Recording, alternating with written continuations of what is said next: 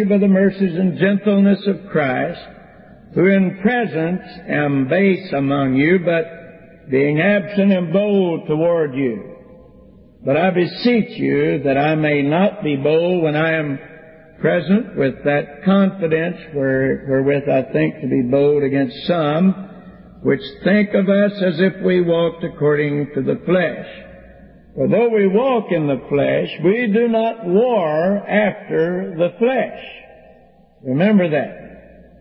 For the weapons of our warfare are not carnal, but mighty through God to the pulling down of strongholds, casting down imaginations, and every high thing that exalteth itself against the knowledge of God, and bringing into captivity every thought to the obedience of Christ, and having in a readiness to revenge all disobedience when your obedience is fulfilled. I'd like to use that 4th verse, and if I was getting ready to go out on the battlefield, I'd sure like to know what weapons would be the best. For the weapons of our warfare are not carnal, but mighty through God. Everybody say mighty through God. Mighty through God. Mighty through God to the pulling down of strongholds. Father, we thank you for your word tonight. Thank you for the effect it has had upon our lives. As we stand in your holy presence, we recognize our help and our strength comes from the Lord. Hallelujah. Lead us, guide us, and direct our hearts this night. Help us to do thy will, Lord. Make our ministry a blessing here, we pray, in the wonderful name of Jesus. Everybody said amen. Amen. May be seated. God bless you. What are the strongholds that we are facing? What are those strongholds? We certainly face false doctrine. That's a stronghold.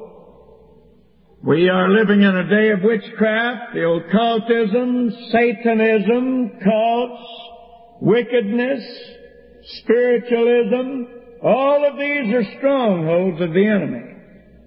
And we will be facing them more and more. The Bible says evil men and seducers will wax worse and worse, deceiving and being deceived. It's an evident fact that we're going to have more of these pressures in the days that are ahead.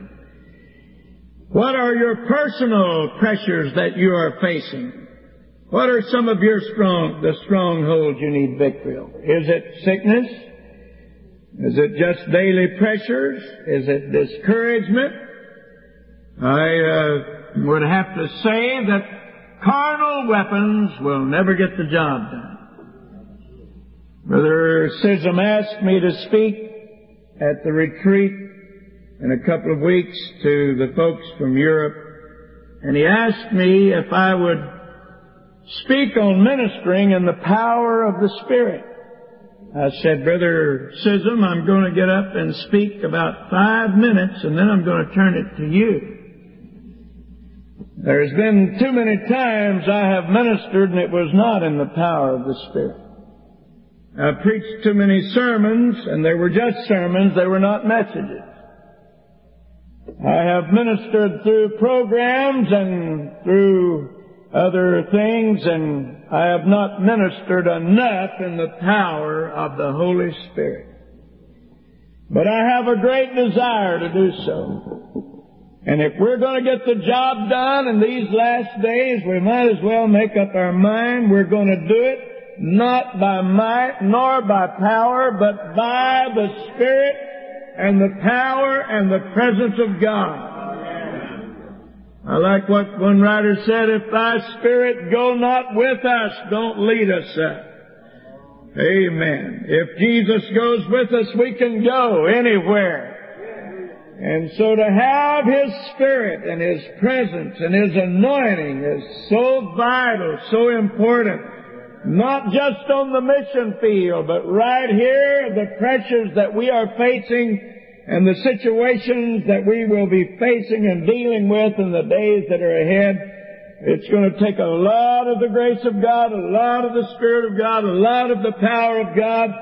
And I don't know whether I do believe that I'm doing the right thing. Our church is praying, and we're in fasting prayer chain, believing God for miracles like we've never seen before. Hallelujah.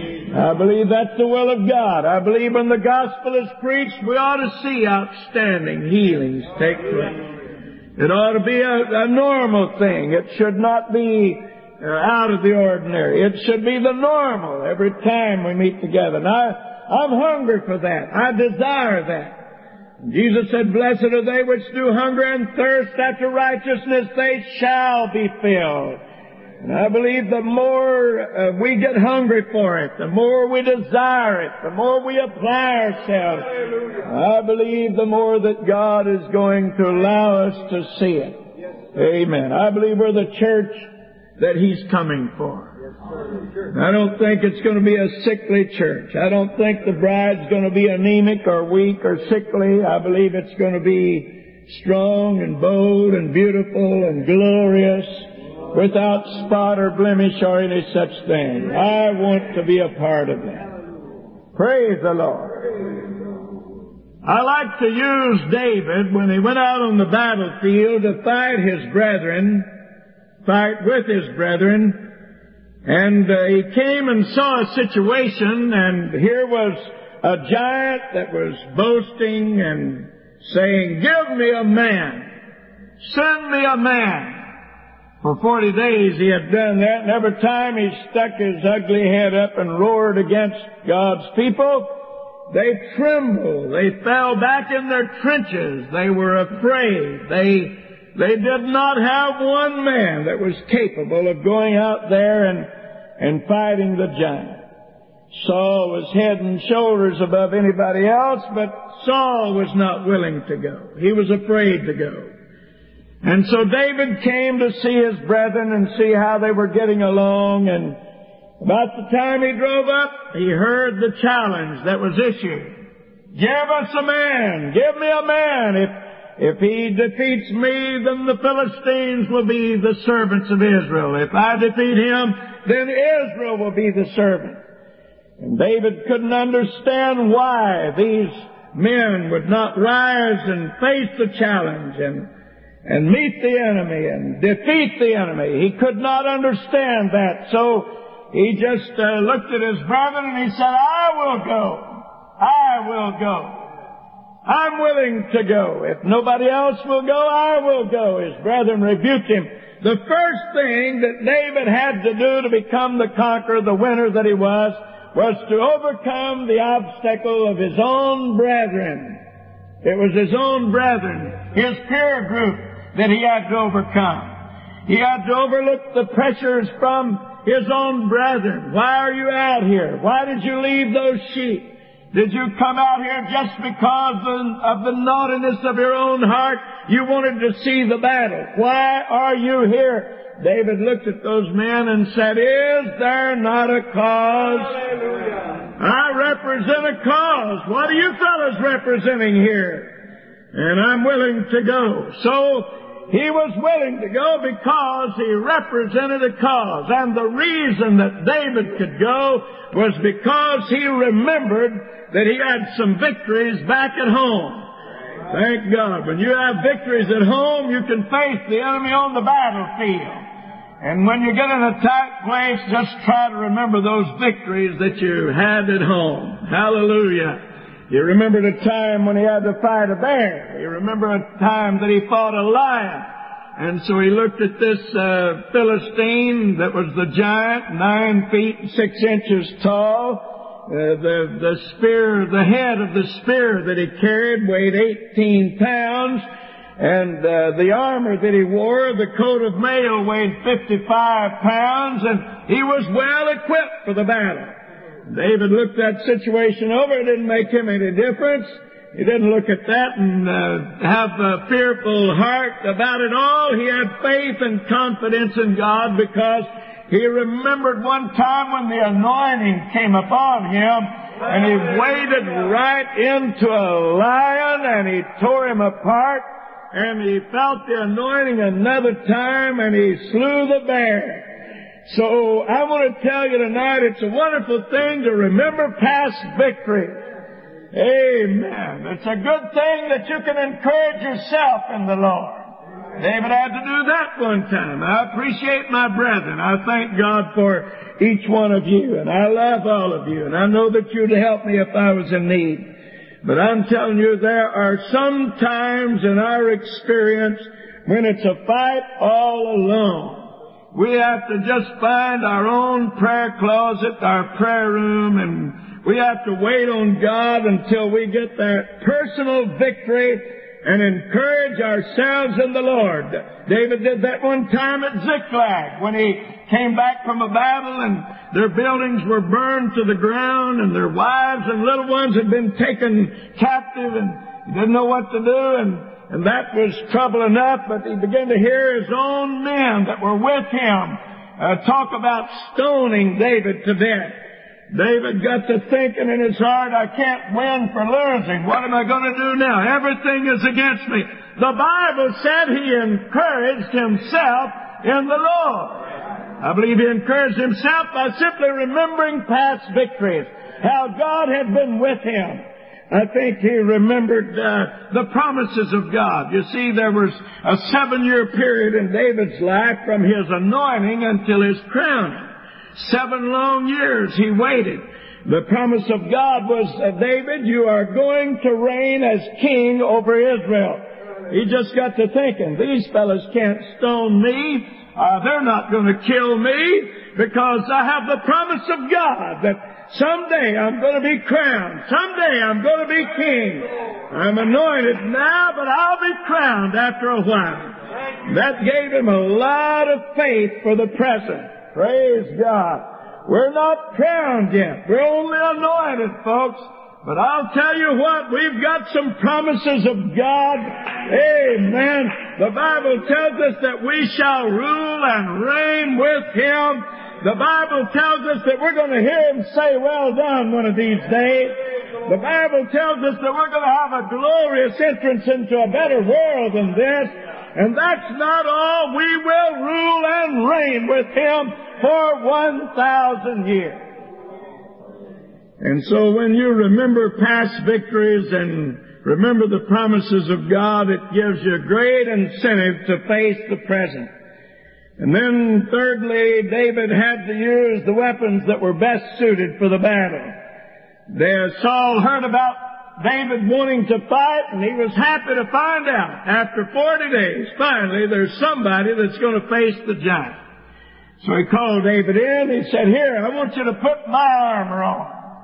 I want you to wear my armor.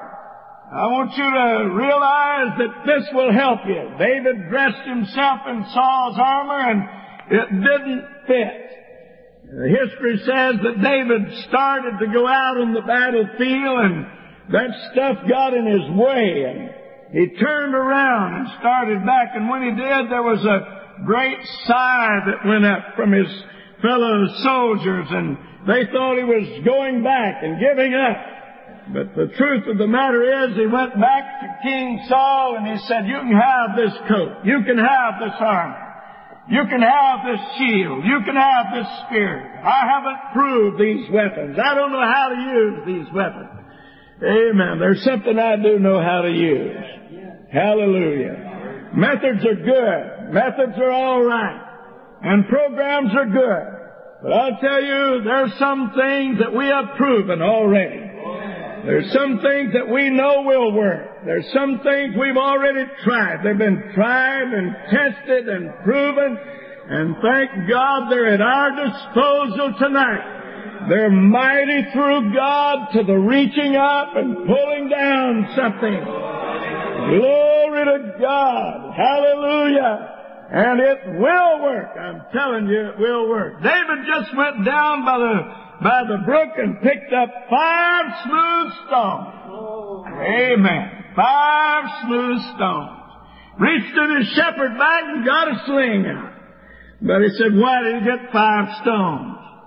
Somebody said it spelled Jesus, because the God that he trusted, his name was going to be called Jesus. Somebody said it meant faith, Faith. Well, somebody else said that giant had 4 other brothers, and he thought he might have to use one of those stones for each one of them. I don't know. But he got 5. He didn't have to use but one of them. Hallelujah. But he used that he had been using every day. Every day. I want to tell you folks, this is not an hour to look for shortcuts. When we want God's blessing, we get right back into this Bible, this book, the basics, the fundamentals. When I don't want a move of God in my church, I can call everything else in, knowing that the victory will come. Hallelujah. Praise the Lord. Next Sunday morning will mark 23 years that I have been in Houston. The second Sunday of November, I pulled into Houston with my wife and our 2 little girls, and I didn't exactly know what I was getting into, and I just knew that I was in the will of God. And I'd heard Brother Glass preach at the conference in Little Rock just a few days before, when David went out to fight the giant. All in the world he saw was a need. God showed him a need. There was nothing that forced him to go. Nobody required him to go. He just simply saw a need and he was willing to go. And that's what I saw in Houston. Those busy freeways and thousands of people that were lost, and God showed me a need, and I pulled in there and knew that I was in the will of God. And I got to laboring and got to working for the Lord, and they had given me a golden key and had a little tag on it to the pastor of Life Tabernacle, and I held it up that Sunday morning, and I said, now here's a key that they gave me as pastor, and they say it'll fit the door. I haven't tried it, don't know that I ever will. And I said, the key that I'm looking for is the key that will unlock the heart of God, that will bring revival to this city. And so I challenged our people that Sunday morning, and I got to praying and trying to believe God for revival, and got evangelists in, and we had good meetings, and the results were so small. I got so hungry for God one time that I just spent hours and hours every day in the church. I'd crawl on my hands and knees around the altar, pleading with God. And one morning, I'll never forget, I found a place where nobody could find me. There was a hole upstairs that would get into the attic, and I lifted myself up through that attic, and I got in there, and I found me a prayer place. And the boards were laying on top of the rafters up there inside of that attic of the church. And it was summertime, and summertime in Houston is a hot time. And it was very uncomfortable. My position was on a slope. I got up there and I said, well, thank God I found a place nobody can find me, and I'm going to pray. And I got to praying and wrestling with God in prayer, and 1 hour turned into 2 hours, and 2 hours turned into 3 hours, and I heard my wife come through the church, and she kept calling my name, and she said, honey, said, where are you? The temptation was to say, here I am, but I thought, no, I'm here for a purpose, and I've just got to ignore her call today. And she told me later on she could hear me groaning somewhere, and she didn't know what had happened to me, and she couldn't find me. But I just kept praying. I thought, I'm too close to what I want. I know that it comes that way. I was raised that way. I know what it took to have revival. I heard it in the middle of the night. I heard it early in the morning. I heard it through the daytime, Brother Glass. I heard those groanings and praying and crying and seeking after God. And then I saw the results that it would bring, and I knew that it would work. The weapons of our warfare are not carnal, but it's mighty through God. Hallelujah. And so I stayed there for probably about 8 or 10 hours when I crawled out of that attic and dropped down to the floor. I didn't have a dry thread on my body. Clothes were all messed up. My hair was out of place. My face was swollen from crying and travailing. But oh, I felt something here. I felt so good right here. I felt so good right here. Amen. I just knew that God was getting ready to do something. So that next Sunday night, God filled 2 with the Holy Ghost. One was a man that had been tarrying for 13 years. He is pastor in Pearland, Texas now, Brother Barnett. God filled him with the Holy Ghost, and another little lady, and that was the beginning. The next few weeks we had 52 receive the baptism of the Holy Ghost. I know what it takes. There are no such thing as shortcuts for revival. I have to tell myself that every once in a while. There's no such thing as an easy way to have revival. Talent will not bring revival. Amen. Programs will not bring revival. But I know that fasting and praying and faith and confidence in God will bring a move of God. I know that. I've seen it work. These are proven weapons. Once in a while we're tempted to rely on substitutes. But then when we want results, we know we have to get right back to the basics, right back to the fundamentals. And that's what it takes.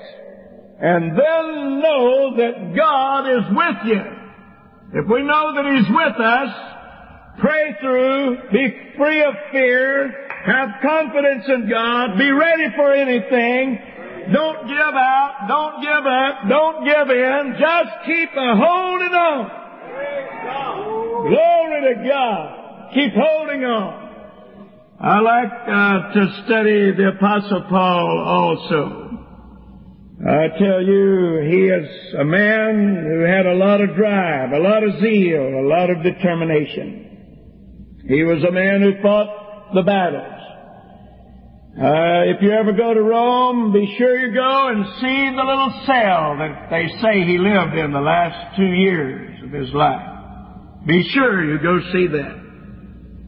It will impress you not with its beauty. It will impress you with the way it looks and the fact that there was not a window there. The fact that for 2 long years Paul was chained to a little bench there. And you'll see it there. It will impress you with the fact that there was nothing but straw on the floor in those days. For 2 long years he didn't step outside. For 2 long years they didn't clean that cell out. For 2 long years he didn't even have a restroom to go to. And one time a day they'd open a little opening and pitch a little piece of shrill, dried up meat. That was his food for 2 long years. And you'd think a man that hadn't seen the sunlight in 2 years, and a man that had not had hardly enough food to live on for 2 years, and a man who felt chained inside of a cell for 2 long years would be down and out and discouraged and would be saying, "It's not fair. I don't know how I'm going to make it." But he wrote to those Philippians from that jail, and he said, "Rejoice in the Lord always." And again, I say rejoice. You're not down and out, Paul? No, I'm not down and out. You're not discouraged, Paul? No, I'm not discouraged. I rejoice in the Lord greatly, he said.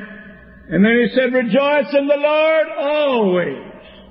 Regardless of the circumstances. Rejoice. And then he wrote to those Ephesians and he said, "Finally, brethren, be strong in the Lord and in the power of His might, and put on the whole armor of God, that you may be able to stand in the evil day, and having done all to stand, just keep on standing. But be sure when you stand, you have your loins girt about with truth. Oh, friend, if ever a time we need to stand with the truth of God, it is now. God's not expecting the assemblies of God to do our work. I don't care how many's in the mission field you're going. They're not sent there to do your work. God didn't call the charismatics to do our work. He called us to do it because we love the truth. Amen. Hallelujah. Have your loins girt about with truth. Remember, you're going in with truth, and the truth will stand. When this whole world's on fire, this earth is wrapped in flame, the truth of God's Word will stand. Hallelujah. Then he said, put on the shield of faith. Glory. Put on the shield of faith. Amen. Why do you need the shield of faith? You can quench all, A-double-F, all the fiery darts of the enemy. Glory. No provision for the back. It's all right here. We're not going to turn around. We're not going to run. We're not going to give up. We're not going to give in. We're not going to give out. I'm going to keep the shield of faith. Amen. You don't know where I'm going, Brother Kilgore. You don't know what I'm going to face. That's all right.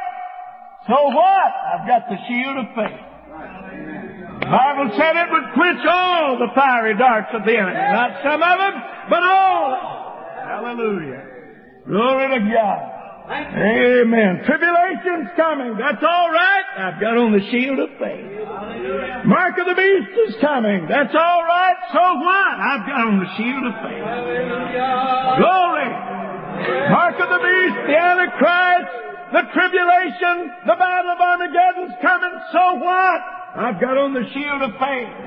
This will work when nothing else will work, friend. Glory to God. Thank God. Thank God for the shield of faith. You can quench all the fiery darts of the enemy. Everything that comes against you. Job wore it. Amen. Paul wore it. That's why it's so important that we wear it. You put it on. Don't be afraid to wear it. Paul wrote from a prison cell and said, put on the shield of faith, and you're going to be able to quench all of the fiery darts of the enemy. Amen. Faith will work when nothing else will. This has been tried and tested and proven, and thank God it still works. He wrote to the Colossians, and he said, and he wrote from a prison cell, mind you, where he didn't see the ray of the sun, the flickering of a candle, and chained to a little bench there. He wrote to the Colossians, and he said, beware lest any man spoil you through philosophy, vain deceit, after the tradition of men, the rudiments of the world, and not after Christ. He said, I want you to know in Him dwelleth all the fullness of the Godhead bodily, and ye are complete in Him who is the head of all principality and power. Oh, I'm glad he said that, aren't you? Praise the Lord. He wrote the second book of Timothy from that prison cell, and he said, I know in whom I have believed, and I am persuaded that He is able to keep that which I have committed unto Him against that day. Well, if He can write like that, it's time for us to take courage and realize that the weapons of our warfare are not carnal, but they are mighty through God to the pulling down of strongholds. Remember, God has given you the power. You shall receive power after that the Holy Ghost has come upon you. You shall be witnesses unto me. And remember, don't just wound the enemy, kill him, cut his head off. That's what David did. He knocked him down, and then he pulled his sword out, and he sawed his head off. Came coming back from that battle back to the camp, pulling that head along with him. Here's the evidence. Amen. I defeated the enemy. I didn't just wound him, I got the best of it. We're fighting a defeated foe. He has power, but he doesn't have all power. He's mighty, but he's not almighty. He's present, but he's not omnipresent. Amen. And we have a name that's above every name, thank God. And we can win the victory. We can overcome by the power of the name of Jesus.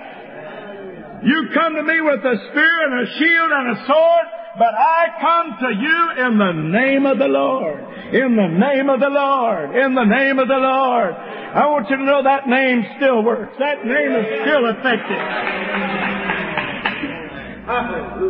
Amen. A group of little Pentecostal people were having an all-night prayer meeting out on the West Coast several years ago, and in the middle of the night, while they were praying, all of a sudden a hideous-looking monster came right in the room there where they were, and it scared most of them half to death. They fell on the floor, they hid their faces, and one little handmaiden of the Lord, who was full of the Holy Ghost, walked right up to that creature, that demon, and said, I command you to tell me who you are.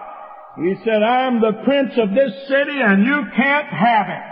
She said, I command you in the name of Jesus to get out of here. And said right before their eyes, he shrunk down to normal size and got out of there. Well, it's kind of a fantastic story, isn't it? I don't doubt it at all. Amen. One little handmaiden of the Lord full of the Holy Ghost using that name. Thank God, and the strength of that name is able to reach up and pull down strongholds and cast down imagination and everything that exalts itself against the throne of God. Hallelujah! A man was flying his plane along one time and he heard a strange noise. And he recognized that it was a gnawing sound.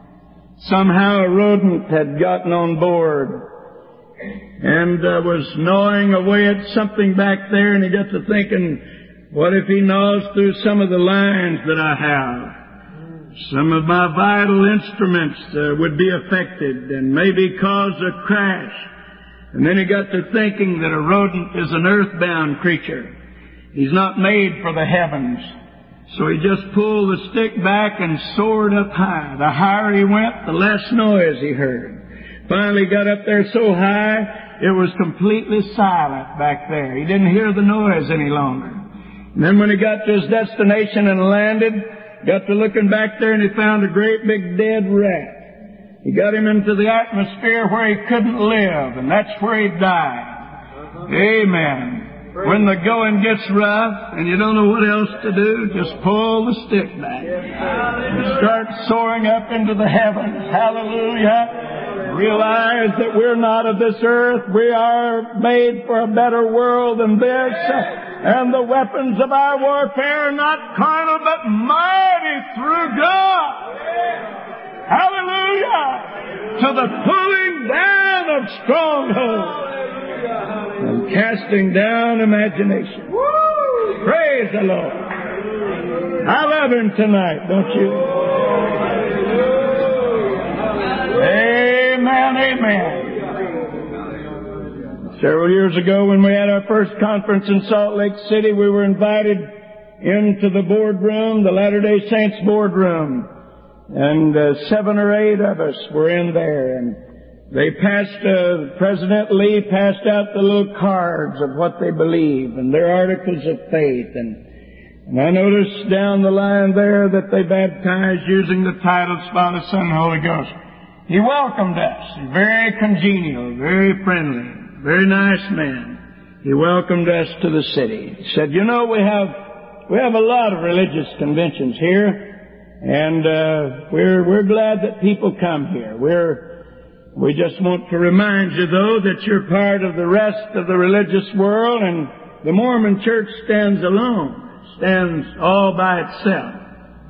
And so I wasn't about to let him get by with that. I just waited for my turn, and finally, when it came my turn, I said, President Lee, I'd like for you to know we are a different religious group than any that you've ever had here.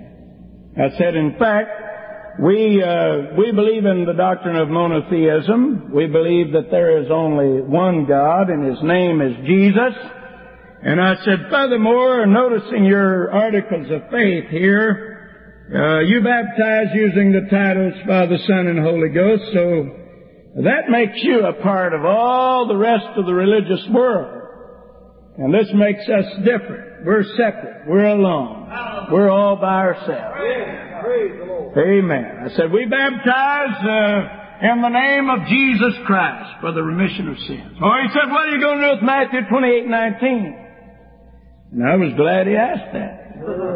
We're the only people in the world that know what to do with Matthew 28:19. Other people explain it away, make exceptions, but we take it just like it is. We believe in Matthew 28:19. And so I tried to explain to him what the Father, Son, Holy Ghost was, and he said, oh, no, that's just a play of words. And Brother Urshan said, President Lee, when you sign important documents for your church, do you sign it President, or do you have to put your name on it? Well, he said, to make it authentic, I have to put my name on it. He said, then by the same token, when we go down to water baptism, unless we take the name and call the name and know what the name is, that does not make the baptism authentic. Amen. Well, he stood to his feet, and he was ready for us to go right away. But thank God we have the truth. We are the people of the name. We're the people of the name. Glory to God. Hallelujah. There are going to be those, Jesus said, in that day that are going to say, Lord, Lord, we have prophesied in thy name. And in thy name we have cast out devils. And in thy name we have done many mighty works. And he said, then I am going to confess unto them, I never knew you. Depart from me. And he said, ye are workers of iniquity. The word iniquity means you have changed. You have changed my plan. You have done something with my plan. Oh, you used it in praying for the sick, and you used it in casting out devils, and you used it for many mighty works, but you changed my plan concerning my name. You are workers of iniquity because you did not accept my plan like it was.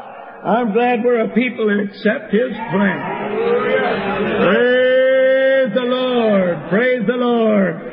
John 14:13, Jesus said, whatsoever you shall ask in my name, that will I do, that the Father may be glorified in the Son. Every time we pray for somebody who is sick, and we call upon that name, I try to picture the Father coming right back down in that name again. And the Son, He's glorified in the Son every time we call upon that wonderful name of Jesus. Amen. He should be glorified. And the sooner we get to the place that we're willing to glorify Him in everything and give Him praise and honor and not try to take any upon ourselves, the quicker we're going to get the job done. Amen. I believe it. Thank God for that wonderful, precious, all-powerful name of Jesus. And the reason that name is so important was because of the one who wore that name. It wasn't the second blessed person of a so-called Trinity, but it was God. God was manifest in the flesh, justified in the Spirit, seen of angels, preached unto the Gentiles, believed on in the world, and received up into glory. It was God who wore that name. Hallelujah. God was manifest in the flesh. There was a divine fusion of humanity with divinity. Once it's fused together, there's no separation, friend. That's like Jesus said, as Moses lifted up the serpent in the wilderness, so must the Son of Man be lifted up. That was a serpent of brass. Brass is made out of zinc and copper. Once it's melted together into brass, there is no chemical that can ever separate it and make it two particles again. It becomes one. And when you see the beautiful story of the Godhead, thank God, God manifest in the flesh and divinity fused with humanity, there's no way you can ever separate it again. Amen. What a wonderful, beautiful revelation. The mighty God in Christ reconciling the world unto Himself. No wonder when He spoke, something happened. He spoke to an old dead rod and it lived. He spoke to a live tree and it died. He spoke to a calm sea and it was troubled. He spoke to a troubled sea and it was calm. When He spoke, something happened because the words that came from Him, He said, the words that I speak unto you, they are spirit and they are life. Thank God, when He spoke, something happened. When He spoke, something happened. When He spoke, something happened. And to think we have Him dwelling with us. And He has given us His name. And we can use that name. And that weapon will pull the mighty force of heaven down to what we need. Praise the Lord. Praise the Lord. Praise the Lord. When the officers sent the soldiers to get him and capture him with his own words, they got near to him. They heard him speak. They were so affected by his speech. They came back to the rulers, the officers. And the officer says, why didn't you bring him? All they could say was, never man spake like this man. Oh, he was more than a man. Praise the Lord. Praise the Lord.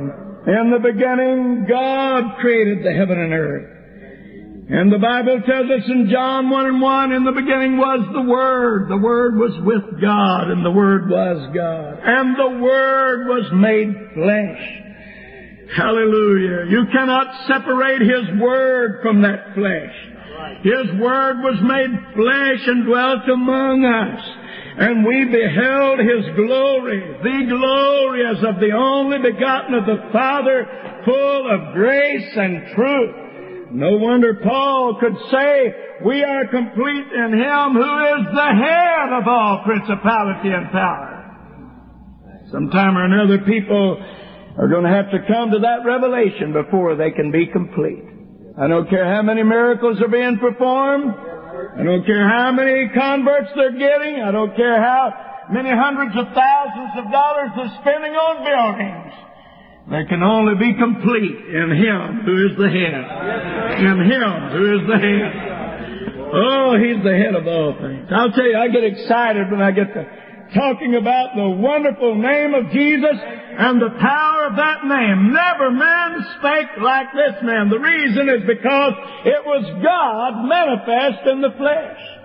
He was so human, He got tired, but He was so divine, He could say, come unto me, all you that labor and heavy laden, I'll give you rest. He was so human that He could get hungry, but He was so divine, He could take that little basket of 5 loaves and 2 little fishes that Brother Glass preached about this morning, break it, the bread and the fish grow in His hand, feed the multitude, 5,000 men besides women and children.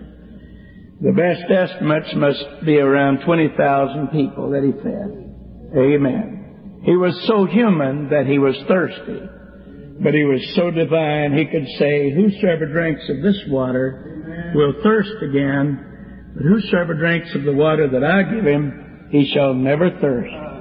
Never thirst.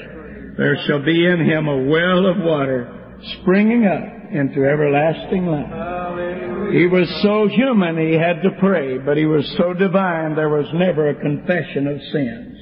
He was so human He went to sleep, but He was so divine He rebuked the winds and the waves and said, peace be still, and there was a great calm. He was so human He wept at the grave of a loved one. Jesus wept. But He was so divine He could say, roll the stone away. Martha said, Lord, if you had been here, my brother would not have died, putting Him as the God of the past.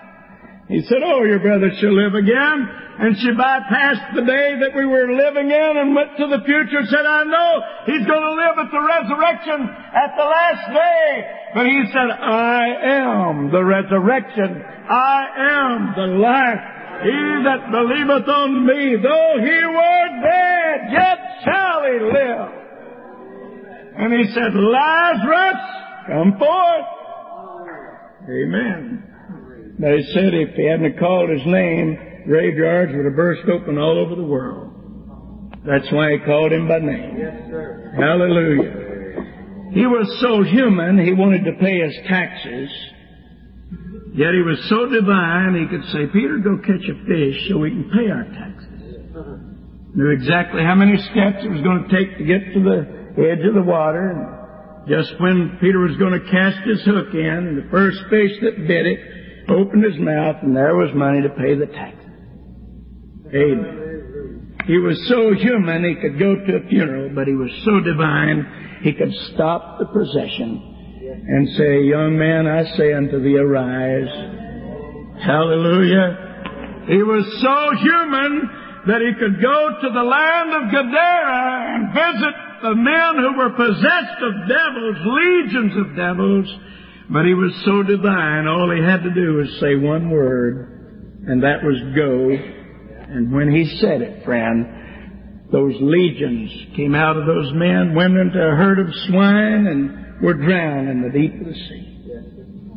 He was so human. The officers came to get him because they saw that he was just a man. But when he said, I am he, they fell to the ground. He was so divine. Amen. Isn't he a wonderful Savior? Aren't you glad you know him tonight?